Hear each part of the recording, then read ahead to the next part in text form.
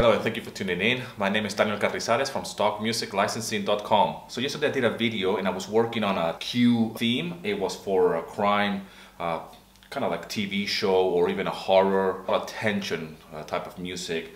And I was developing this idea. I had an intro, a verse and a chorus, if you will. And today I want to show you the second part of this cue. I have done the whole arrangement from start to finish, and I just want to walk you through how it's sounding now. So you can see the difference before and after. And I'm only using the free orchestra as my main sound. So I have nothing else but just free sample from this main orchestra. So this is what the cue sounds from the start to finish, and then we'll break it down as we go along, okay?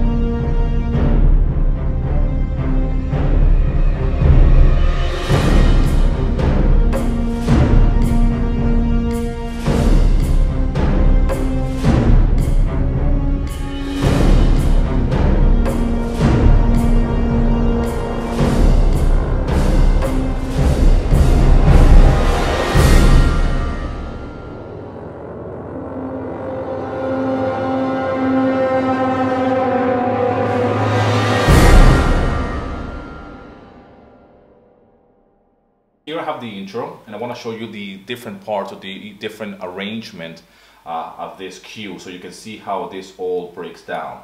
So the intro will be from here. So that's my intro.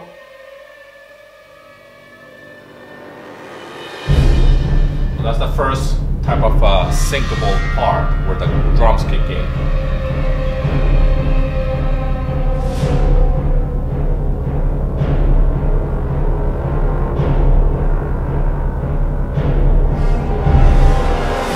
That's my second one. So they can pretty much sync or make a loop out of it starting from here.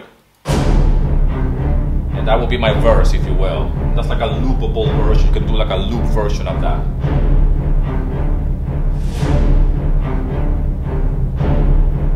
And here comes my next sync point.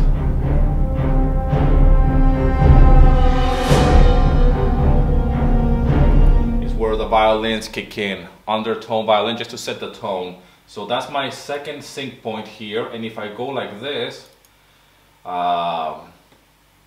you can actually see it as well in the drums, where I have actually pretty much skipped, just left like a little silent here. If I just solo the drums so you can see how it sounds, so just like this. So I do that every 8 bars, and that's a very clear stop, and it just really helps to get the sync points or for the editors, and to just say, okay, I want this piece of music, where does it start, where does it end? And that's the syncable part, if you will. That's a very easy way to sync the music to an image or to a video. And it just makes a world of difference if you just have that little gap there. And obviously I have some splashes and some more elements, some reverse cymbals as well, to really emphasize that breaking point, or just the punch line, if you will. So again, one more time, but with the music this time now.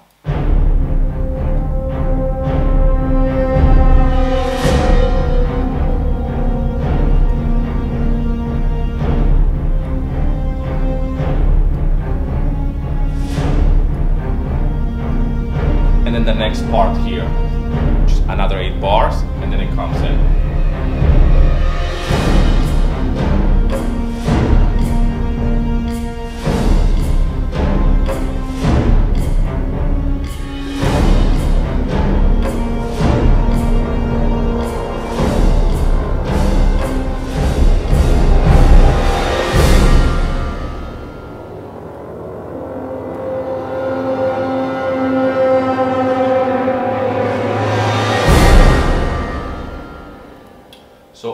little breaks, they help support the music, obviously, because it creates this sense of breathing.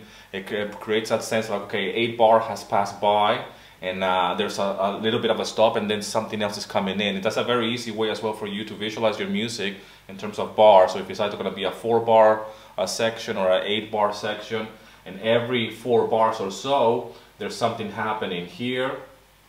The stop is here. There's a little gap when it comes down to the drums, which I did it intentionally to be like a heartbeat, if you will, from the beginning.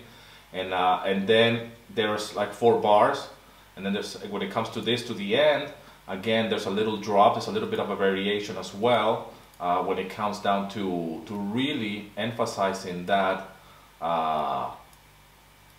those drums, because I wanted to make the song a little bit more tribal as well. I wanted to be emphasizing a lot on the percussion, if you will. I wanted to be very hitting in your face, and I wanted to really start building that momentum towards the end, to have like a little bit of a kind of like an explosion, if you will.